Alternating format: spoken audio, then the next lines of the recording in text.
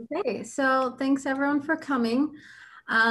Like you heard, my name is Zeynab Alshelh, and I'm giving the Neuroanatomy seminar this year. So last year's and a couple of years before then, Macroscopic was giving the talk, and some of the slides that I use here today are his. If you're aware of his presentation, some of them will be familiar to you. This talk is aimed at those who don't really have a neuroanatomy background, or to those who have been working for so long at like one region in the brain and they've forgotten the rest of the brain. So this is like a refresher for them. So I thought I'd start by, just before I start, so there are some sections within the talk that I will be asking you to answer some questions. So if you can actually type your answer in the Q&A section, and then that'll be how you're answering some of the questions, and then there are some quizzes as well. So, here we go. All right, so some resources that I think are really helpful when you're studying neuroanatomy is the Neuroanatomy through Clinical Cases. This is especially helpful if you learn well from, clinical studies. And then there's also the Digital Anatomist, which is an online website that is really, I'm sorry, my kitten is playing with my screen. So this is really good for regions of interest that you're looking at. And this is really nice because they use actual specimens, and then you can click on the region and it'll tell you what that region is.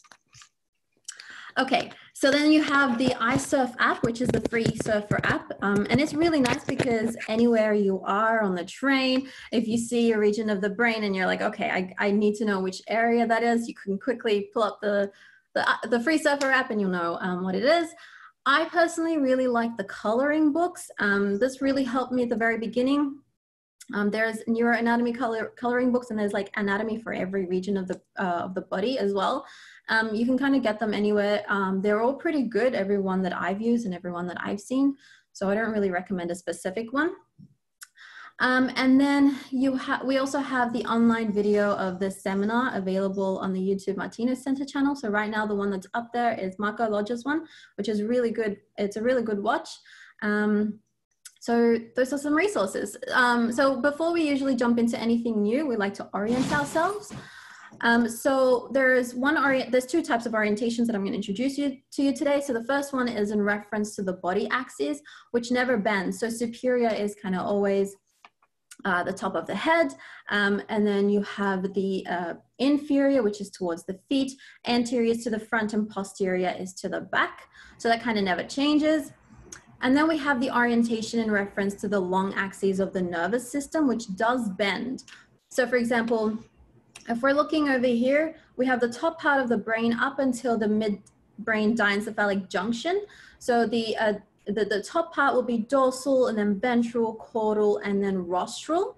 However, once we cross the midbrain diencephalic junction, that flips a little bit. So we have the top part rostral, and then downwards we have towards the tail, you have the caudal, and then to the back you have the dorsal, and then to the front we have ventral. Okay, so typically when we're looking at a brain region, we're looking at a section through the brain. So I'm going to introduce to you some of the sections that we, there's something in the chat. Okay. Yep.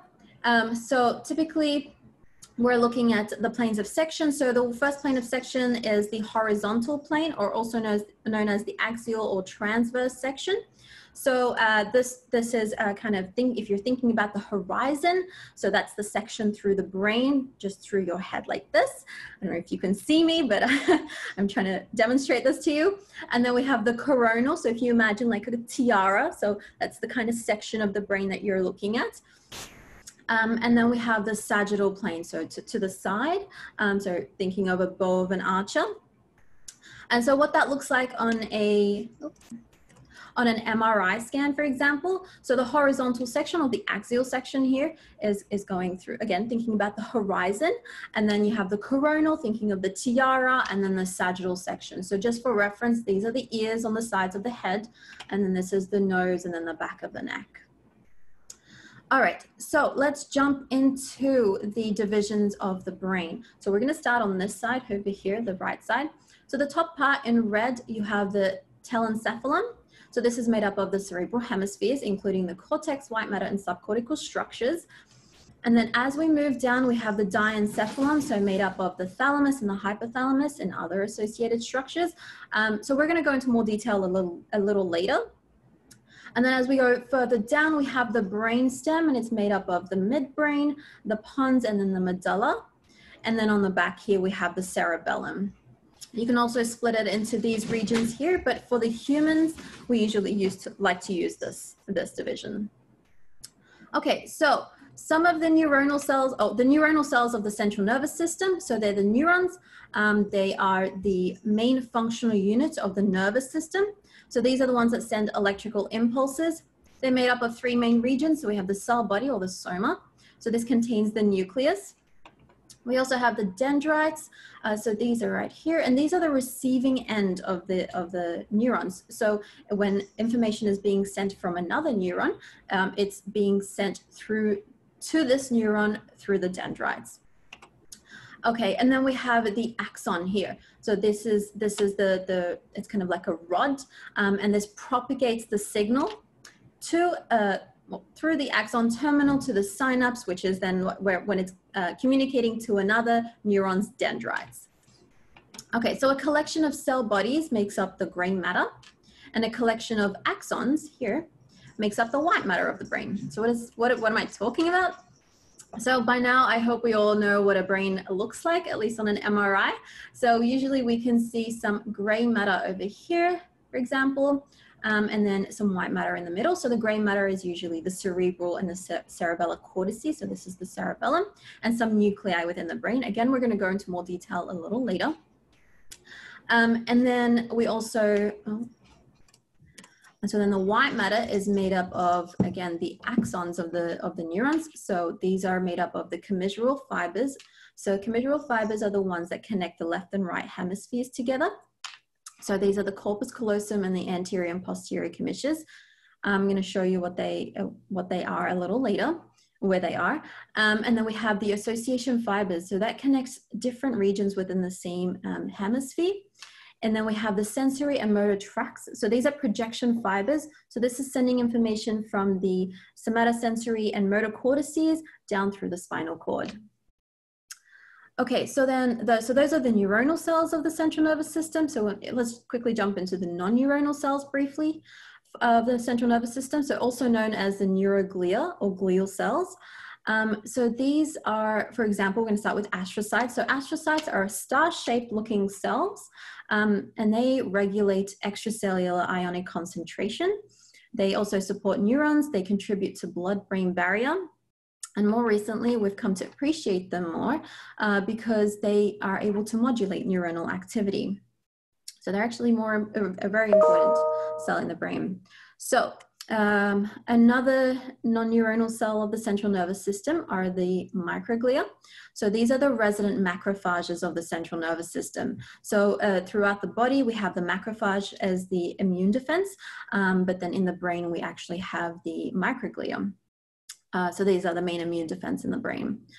So that's over here. And then we have the oligodendrocytes. So these are the cells that produce the myelin sheath. So if we look at the axon, so this is the axon of a neuron, they are surrounded by myelin sheath, and this increases the rate of transfer through the cell, which is really important. And then we have the ependymal cells. So these are the cells that line the ventricles in the spinal cord, and they just assist with the movement of the cerebrospinal fluid. Okay, so we're going to jump into the cerebral hemispheres. So typically people have two, one on the left, one on the right. They're interconnected by corpus callosum, anterior commissure, and the posterior commissure. And then in some individuals, the interthalamic adhesion. So remember the corpus callosum and the anterior and posterior commissure are white matter. So I'll show you exactly what they are. So this is the corpus callosum over here, right? And then the anterior and the posterior commissure, also known as the AC and then PC. So for those of you who do a lot of scanning, typically we like to align our field of view parallel to the AC-PC line. So I guess it's really important to know how to find that. So one way you can find that is if you find the corpus callosum, which is just over here, it's very hard to miss. So this is a mid-sagittal section, just for reference. So you find the corpus callosum, right? And then it looks like there's a band of fiber that's coming off of it. However, this is not connected to it. It's a completely different structure. It's the fornix. But if you look for that fornix, so this kind of C-shaped over here, at some point it does a vertical dive downwards, down through towards the spinal cord. So just in front of that, so just rostral to it, you have the anterior commissure. So that's one way you can find it. Okay, does that make sense? Yep, great. Okay, so that's the anterior commissure. And then to find the posterior commissure, you look for the brainstem, so the top of the brainstem, so the midbrain. So just rostral to that, or the aqueduct, which is here, but we're gonna say midbrain at this point. So just rostral to that, you have a C-shaped structure here. So this is the posterior commissure. Okay, so typically we like to line it through the anterior posterior, parallel to that. Okay, so in each hemisphere, we have the cortex, which is made up of the gyri and the sulci. We have the white matter. We have some subcortical structures that we're going to go through. But let's begin with the cortex. So we have, it's composed of gyri and the sulci, and it's kind of convoluted. And this is so it can actually fit in our head, so our brains can fit in our heads. So it's composed of the gyri, which are the hills over here, and then the sulci, which are the valleys, okay? And if you have a really deep sulcus, you actually have a fissure. And so there are 4 undisputed lobes in the cortex, the frontal, parietal, temporal, and occipital lobes. And some people may add limbic and insular, but that's up for discussion. So let's go through the lobes. So we have the frontal lobe over here. Okay, so this is in the orangey color. And this is separated from the parietal lobe, which is just behind it. So just for reference sakes, this is the front of the brain. So your eyes will be sitting over here. This is the back, the cerebellum, and then the brainstem will be coming out through this. So again, the frontal lobe is at the front. Hard to miss, it's the largest one, I believe. So then we have the parietal lobe, which is just behind it, and it's separated from the frontal lobe with the central fissure. So the central fissure, I will give you some tips on how to find it. And then on here on the lateral side, so lateral is towards like outwards, and then medial is inwards, or I might be using those terms as well. We have the temporal lobe, and that's separated with the lateral fissure. So again, that's this fissure right here. So fissure are the valleys. And then as we move back, we have the occipital lobe, and the occipital lobe is separated from the parietal lobe by the parieto-occipital fissure. So all these terms are very related, so it makes it a little easier to remember. So on the medial part, so towards the center, the parieto-occipital fissure is really easy to find. But then as you kind of move out and laterally, it becomes a little more difficult to find. So what we look for is the preoccipital notch, which is kind of like an indentation around this point here. And then you kind of draw an imaginary line from the parietal occipital fissure to the preoccipital notch. And then behind that, that will be the occipital lobe. Okay, I hope that makes sense to everyone.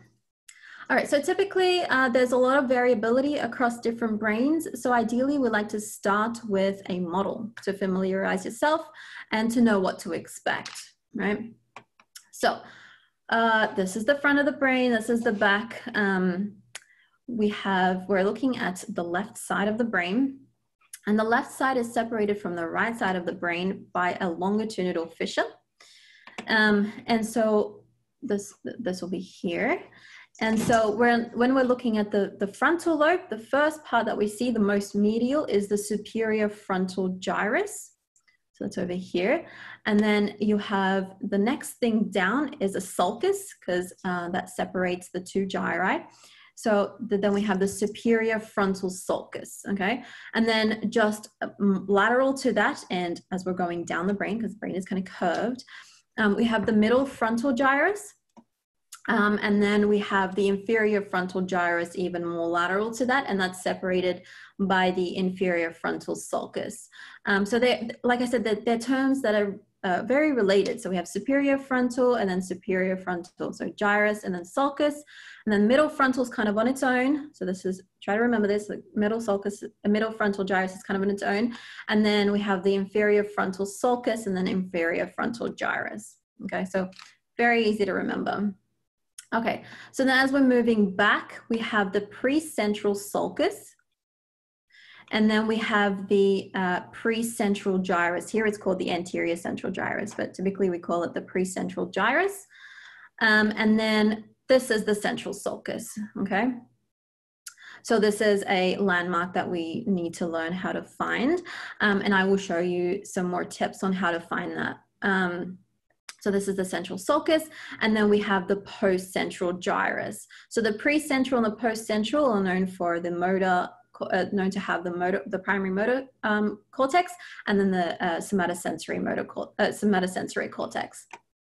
Okay, and then as we're moving back into the parietal lobe, we have the superior parietal lobe, and then we have the inferior parietal lobe. So there's just two here to remember, whereas at the front, in the frontal lobe, we had the three, the superior, middle, and inferior.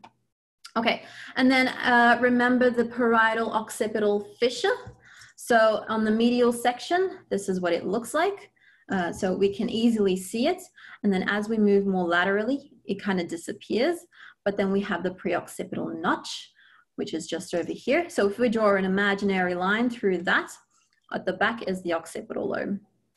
Okay, so then as we move to the lateral area of the brain, so we have the superior temporal gyrus at the very top, and then we have the middle temporal gyrus, and then we have the inferior temporal gyrus. And they're separated by some sulci. So the superior temporal sulcus and then the middle temporal sulcus. Okay. So very terms that are related, so it makes it easier to remember what they are. Okay, so I did promise that I was gonna show you a tip. So I also got this tip from Marco. So a tip to find the central sulcus on a brain that looks like this, so a complete brain. We looked for the superior frontal sulcus, okay? So once we find that, we know that it ends at the precentral gyrus, okay? And so of course, what's behind the precentral gyrus? We have the central sulcus, and it looks like an omega, right? And then on an MRI scan, you don't get to see the whole brain at once. Typically, we're looking at different slices. So if you look for the omega shape, that's the central sulcus. Okay, so then before that is the precentral, and then behind that is the postcentral. And this is for anyone's interested in what this region represents. It's the motor hand area. Okay, so for anyone who knows what free surfer is, and I think most of us do, this is kind of a free surfer model that has been put together. So I think we all have access to this. So this is just an example of what we can see. So we have the superior temporal, middle temporal, oh, it's moving, inferior temporal, and then here we can look at the frontal lobe, the parietal lobe. Oh. So this is just a good example. I thought I'd just pop that in there just to show you what we may be exposed to at least. And then at the back here. And then I wonder if we can see the occipital notch, the preoccipital notch, which is just over here. Okay, so, yes, so that. All right, so quiz time. I hope you've all been paying attention. So please type in the question and answer section if you know what A, B, and C are. I'll give you a couple of seconds.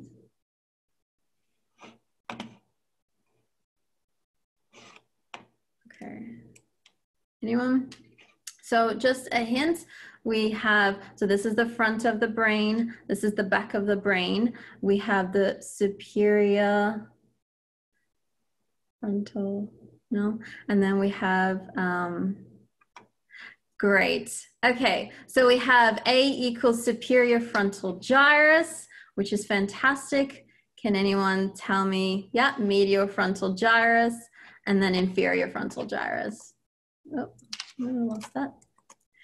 Great. And then can anyone tell me what D and E are?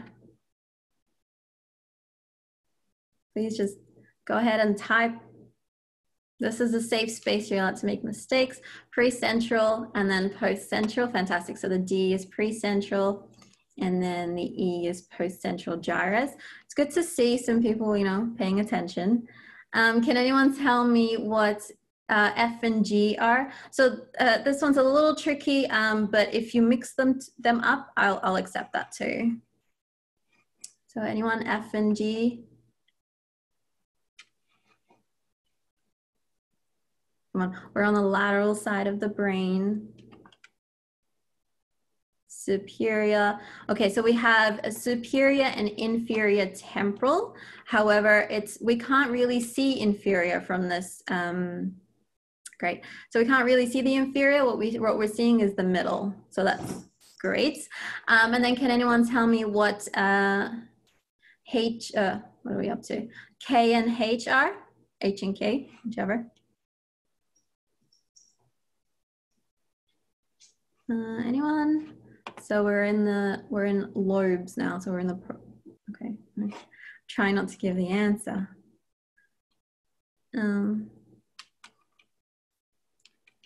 Okay, inferior parietal and superior parietal. Great. Okay, fantastic. And then, all right. And then can anyone, oh, I didn't really go through this. Okay, well, I'm not going to quiz you guys on this one because I didn't really mention it, but some people might split the occipital lobe into the middle, superior, and inferior occipital. But we won't go through that for now. Fantastic. Thank you, everyone, for, oops, Susie. Okay, so thanks everyone for answering. So we'll have a couple more quizzes after. So what we're gonna do now is look at the medial part of the brain. Okay, so we're gonna kind of cut through the brain in this way, okay? And then we're gonna look, so we know the superior frontal gyrus already, right? That hasn't changed, okay? Just move this out of the way. Okay, so we know the superior frontal gyrus, we're well aware of where it is. And so, oops. Excuse me. Okay, so then as we're moving back, we have the paracentral lobule. And this is the medial aspect, and it's a continuation of the pre and post central gyri. It's actually the lower limb representation. And if we remember, so this is the central sulcus.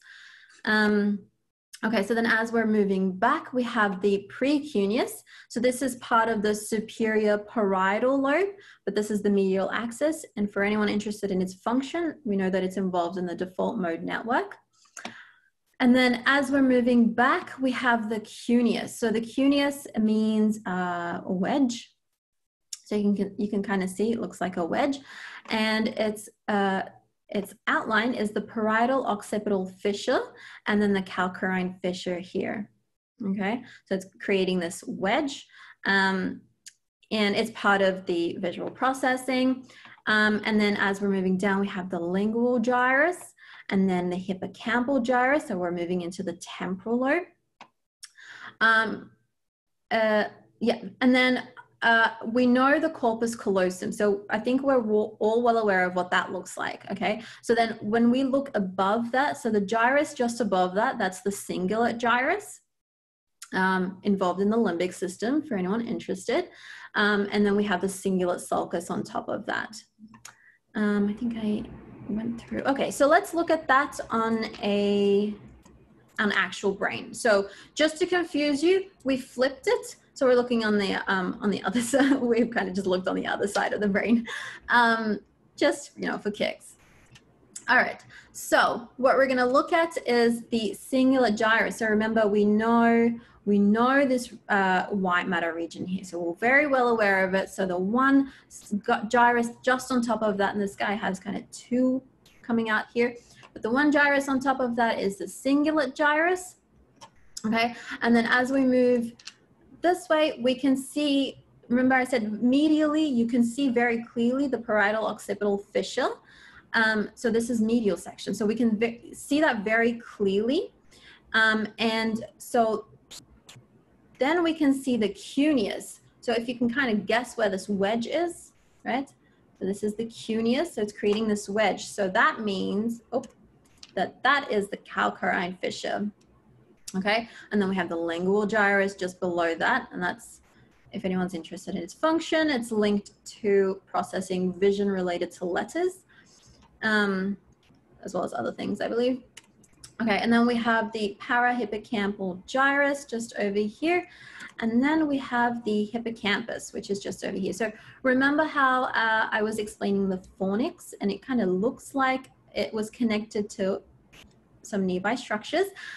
It's not. So you can clearly see here that it's its own structure, the fornix, and it's connecting the hippocampus to the mammillary bodies, which we will go through a little later. Okay, I hope that's clear. Okay, so if we take the lateral sulcus and we pull it apart, kind of like this, what we're going to expose is the insula. And so the insula is an island of gray matter surrounded by white matter. Okay, and this one, it's, if you read any papers about anything related to pain, you'll have some sort of insula reference. And so depending on the parcellation technique that you use, this region, the insula, can be divided into anywhere between 2 and 13 subdivisions.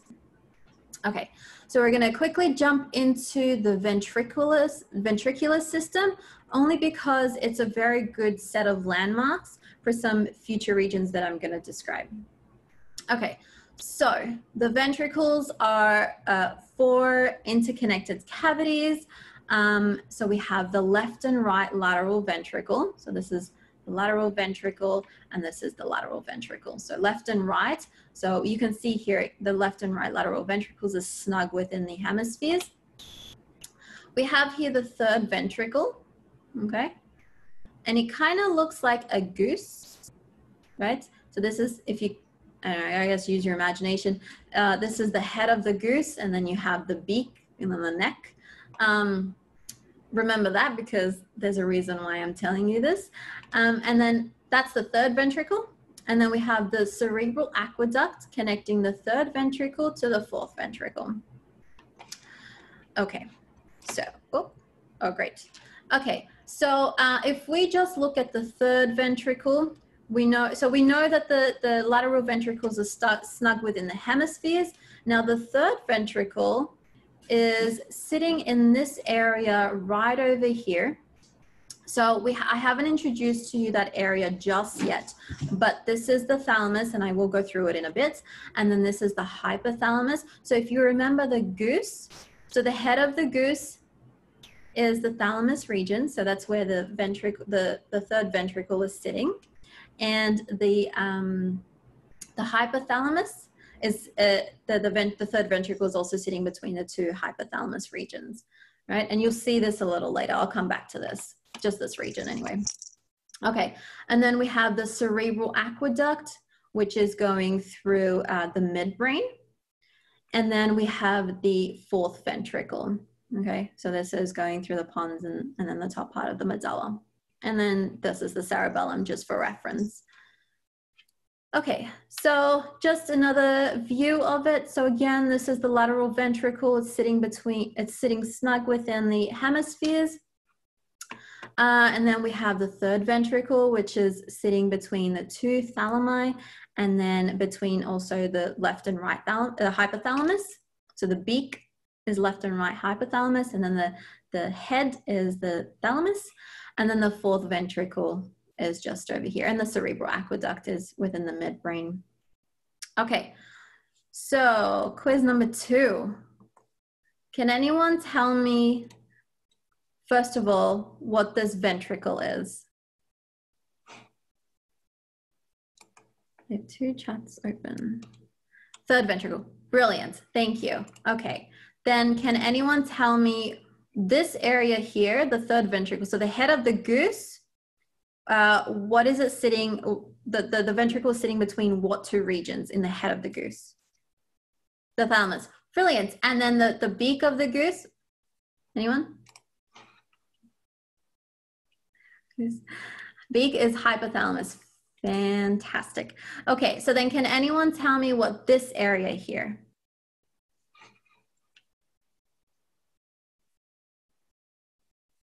Great, cerebral aqueduct. So great to know you guys are listening.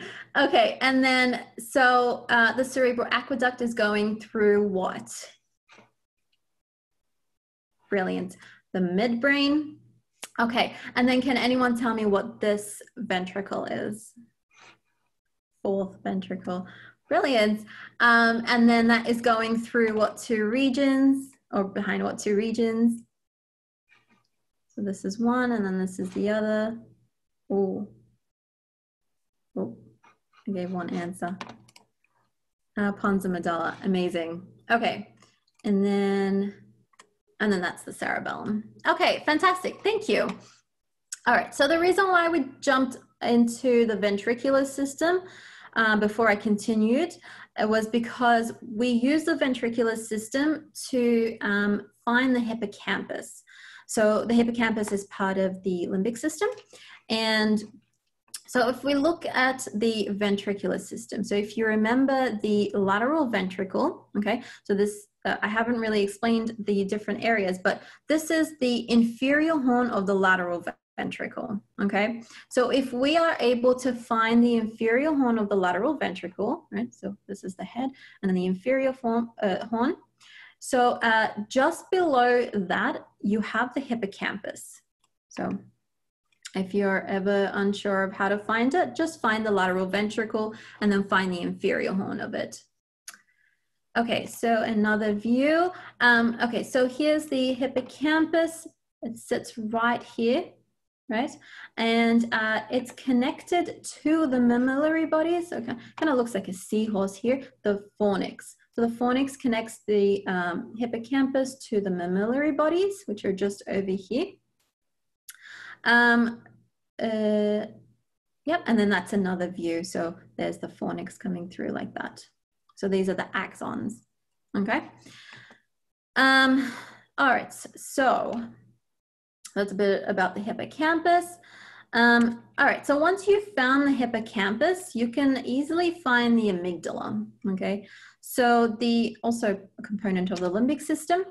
So the amygdala is just rostral to the hippocampus. So just for reference sake, I've put this up here. So you have the hippocampus just over here, and then the amygdala is rostral to that. So if we find the hippocampus, so remember the lateral ventricle, the inferior horn, the hippocampus, and then the amygdala. Okay, great. All right, so let's jump into the basal ganglia. So the basal ganglia made up of mainly the caudate nucleus, which is this area here, and then the lentiform nucleus, which is made up of two regions, the putamen and then the globus pallidus. Okay, so the caudate nucleus, we have three regions to it. So we have the head. So it's a C-shaped subcortical structure, and it lies near the thalamus, which I'm going to go through. So remember, look at the goose. You can see the goose again. So we have the head of the caudate nucleus, the body, and then the tail just sitting right there. Okay. And so how do we find it on a horizontal section? So typically what we look for is the internal capsule, which is an L-shaped here. So when you find the L-shaped internal capsule, there we go. So this is the L-shaped, you can see it on both sides. So when you're looking at the anterior limb, it separates the head of the caudate nucleus, which kind of pushes into the lateral ventricle from the lentiform nucleus, okay? And then when you're looking at the lentiform nucleus, you have the outermost version, the outermost part is the putamen, And then more medial, so more towards the center, you have the globus pallidus. So it's a little paler, so it's a good way to remember, pallidus, pale. Yep, and then that's the posterior limb. So then that separates the lentiform nucleus from the thalamus. Okay, so it's a really easy way to remember what each region is. Okay. So that's that. Okay, so on an MRI, that's your next quiz. So the MRI. So can anyone tell me what's the first thing that we look for when we are trying to find the basal ganglia? So hint, I'm pointing at it. Great. So we're looking for the internal capsule, okay? So now can anyone tell me what this area is? I think someone said the caudate nucleus. Great, yes. So the head of the caudate nucleus, fantastic. So then can anyone tell me, yep. So then can anyone tell me what this area is the outermost part? Great, putamen. And then can anyone tell me what the innermost part is?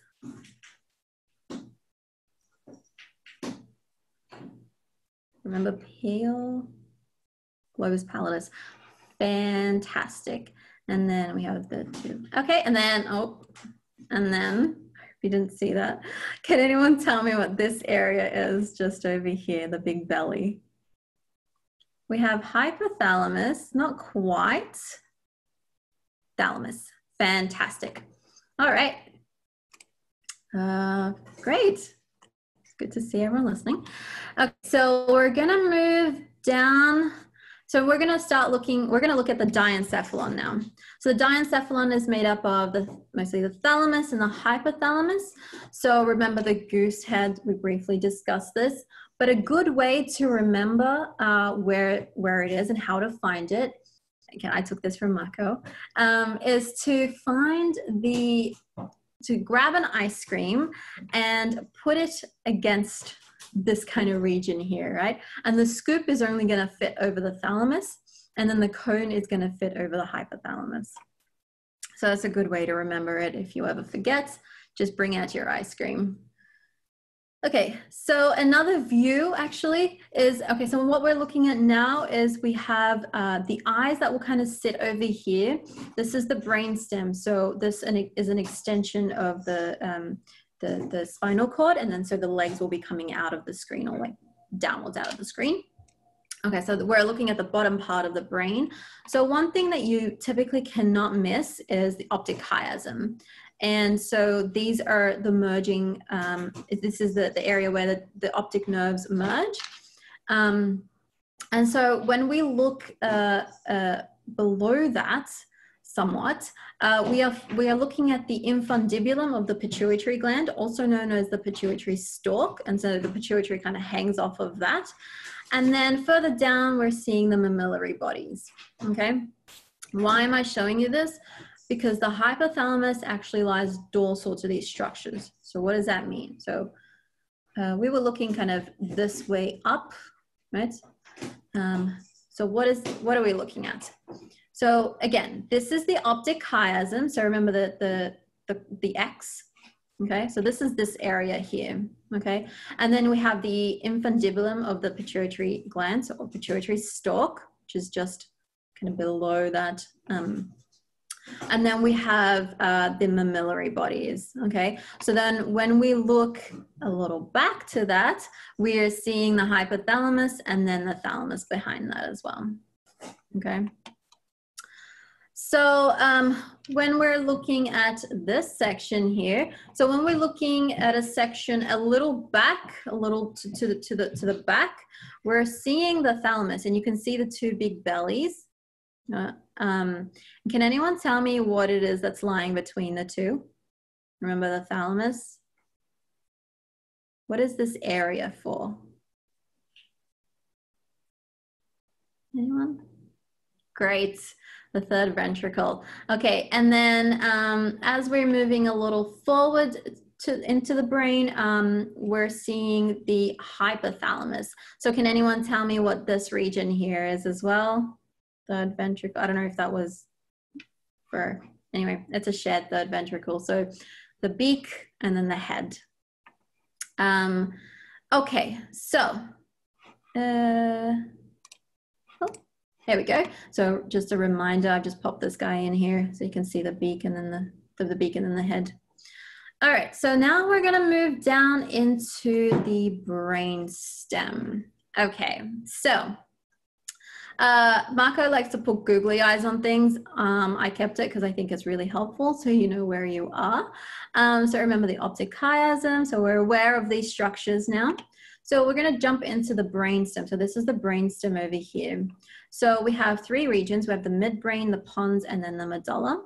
So the midbrain, when you're looking at this view, you have these two kind of like, they kind of look like ponytails. And these are the, where are we?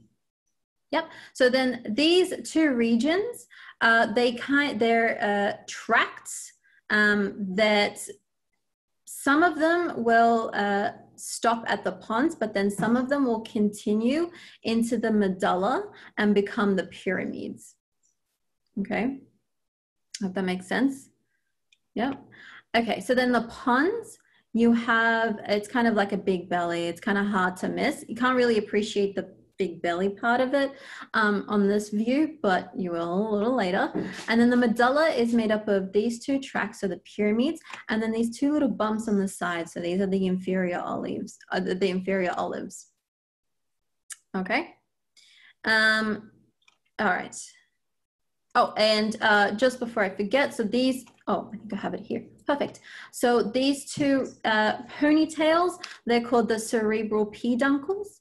So they connect the brain stem to the cerebrum, so on top of the brain.